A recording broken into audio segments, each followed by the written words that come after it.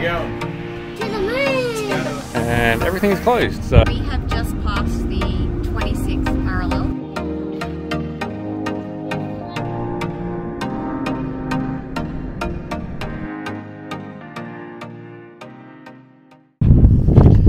So today we are in Carnarvon. Well, for the last week we've been in Carnarvon, just doing maintenance on the vans, the cars, cleaning. We spent a month on the beach, and now after what, 4 days of being here, we finally decided we're going to go and see what Carnarvon has to offer in the way of interesting things to see, touristy stuff, that stuff.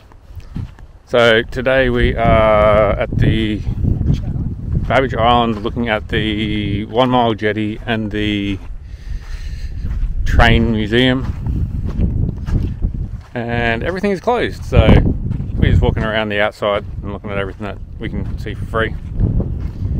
And after this we're going to go have a look at the fruit loop, which is just a whole heap of fruit stalls that pretty much go in a loop, and yeah, maybe stock up on some of the fruit that we've eaten over the last month, because Hudson really does like his fruit. Anyway, that is this new episode that we're doing.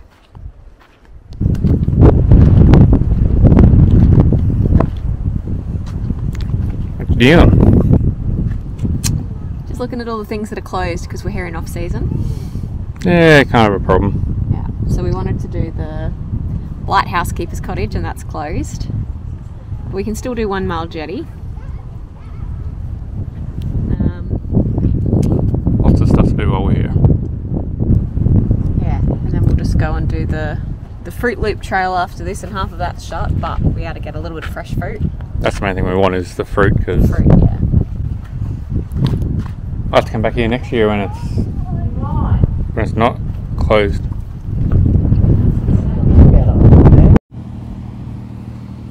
Alright, so we are staying in Carnarvon, and we have just done a day trip out to the Quobba Blowholes because, to be honest, it was like $2 difference in price, and we get power and water in town, and we have not had power and water for so long that we decided we wanted power and water.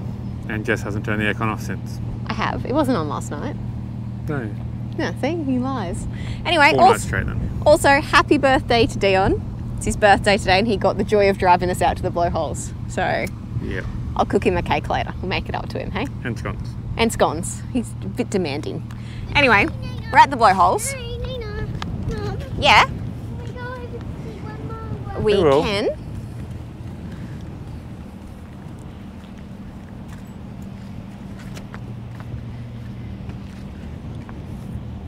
Alright, so there's about 30 blowholes, and the jets can go up to 30 metres high. Now, how big's the tide today, Dion? The waves are only 0.8 of a metre. Yeah, so we're not going to get 30 metre high blowholes today. No, so like tide wise it doesn't really matter. It's more so how big your waves are as to how much water it pushes through. And would have been good here last week when we were getting like 1.5 metre tide waves. Yeah, but And Mum now was we're down sick, to- yeah. so we didn't come out. So anyway, that's all right.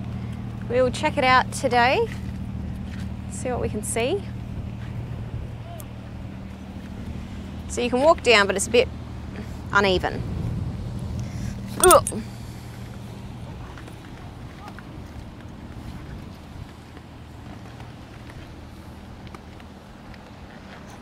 All right, this is all salt. So I guess when the spray's really high, It gets up here under the flat and dries out and just leaves salt deposits. oh, look over here. So much salt.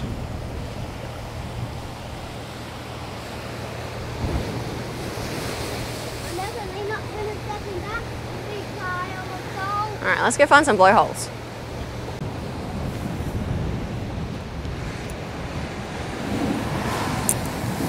Whoa, that was a good one.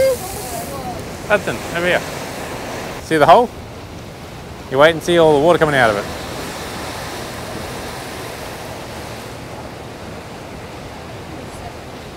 Is that hole connected to all the salt water? Yeah, there's a big hole under the rocks and the waves keep pushing all the water out. Whoa, there we go. See?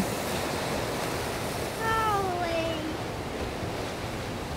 Definitely would have been good with some bigger waves. They'd really push them up.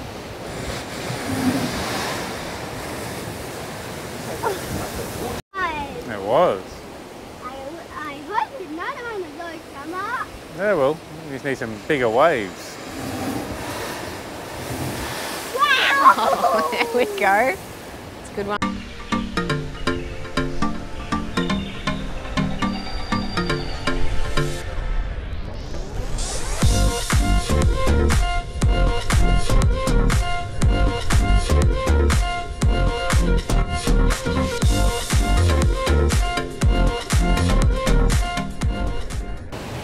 Hey Hudson, was that good? Yeah. Yeah? I like it. You liked it? Hi Jess. Hello. What are we doing? We're at the Carnarvon Space and Technology Museum today. Yeah, I'll get you. There's one of the Oh yeah. space arrays there. So apparently this is really good for kids. So we're checking it out. We're on the way to Monkey Maya, so we've just parked up in the Long Bay parking. It's a bit scary when you get here because it looks like there is no Long Bay parking and you're going to be stuck, but it's actually just around the back. So Yeah, so there's heaps of room. heaps of rooms. Let's go check it out. Yeah, that's pretty big.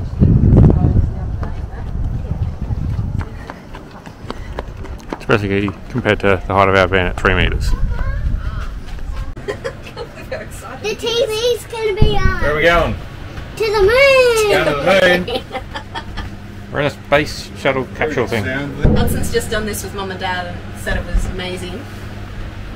So now he's got us in here to have a look at it too. Let's go to the moon. Alright. You could go to the moon when you're older. Do you know that's called an astronaut and their job is to go to the moon in real life? We're going to the moon. As far as the propellant tanks are concerned, and all is still go as we monitor our status for it. 2 minutes, 10 seconds, and counting.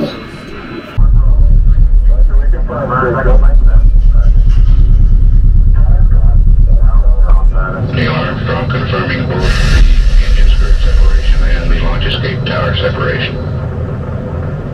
11 Houston, you want to go at 4 minutes.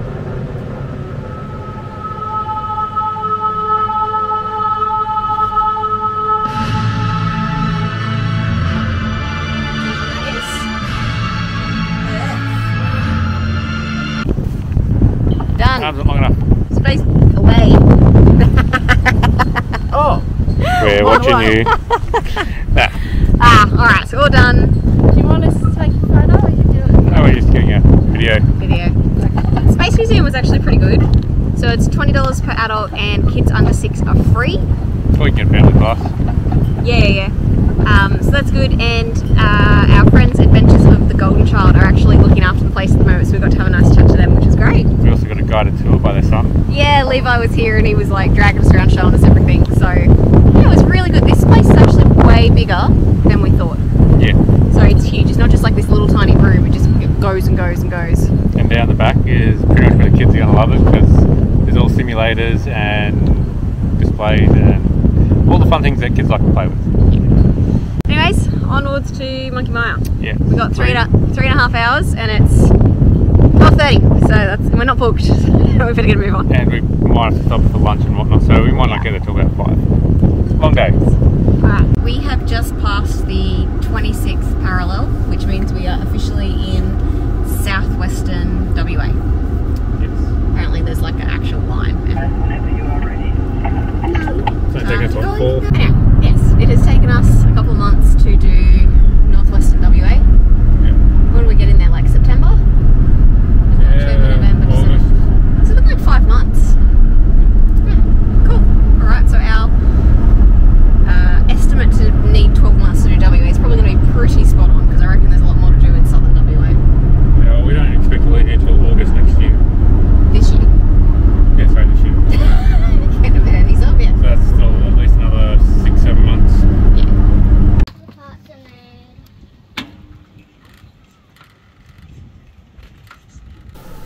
Alright, so today we're up super early. It's only about 7:15. We've got to go.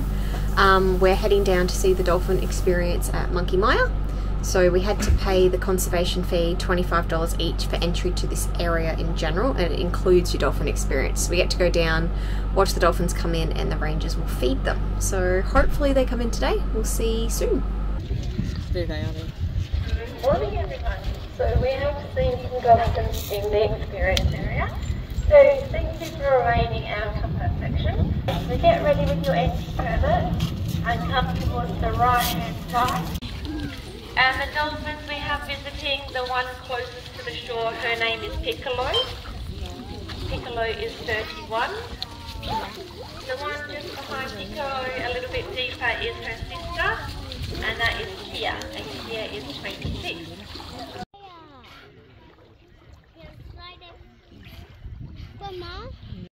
That one's looking at his fin. He says hello over the fin. Look, he's coming towards me.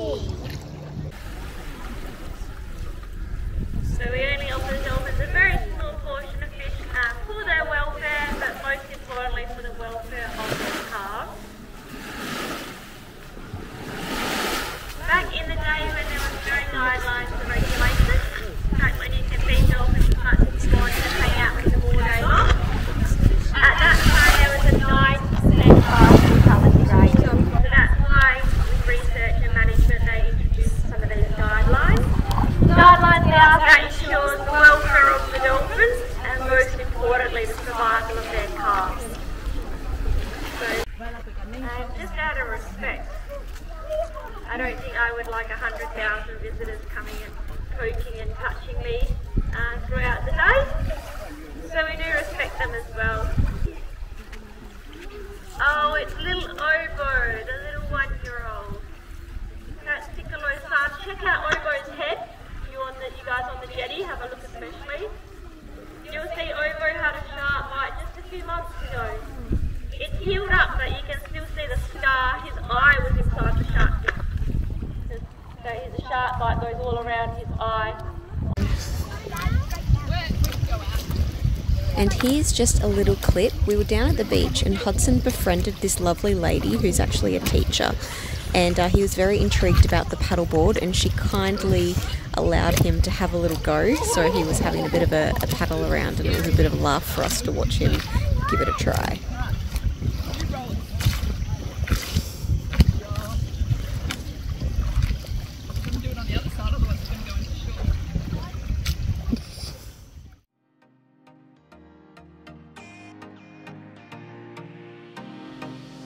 Once again guys, thanks for watching, we really appreciate it. If you could hit that subscribe button, that would make our day. It's actually free, and we will see you next week. Bye!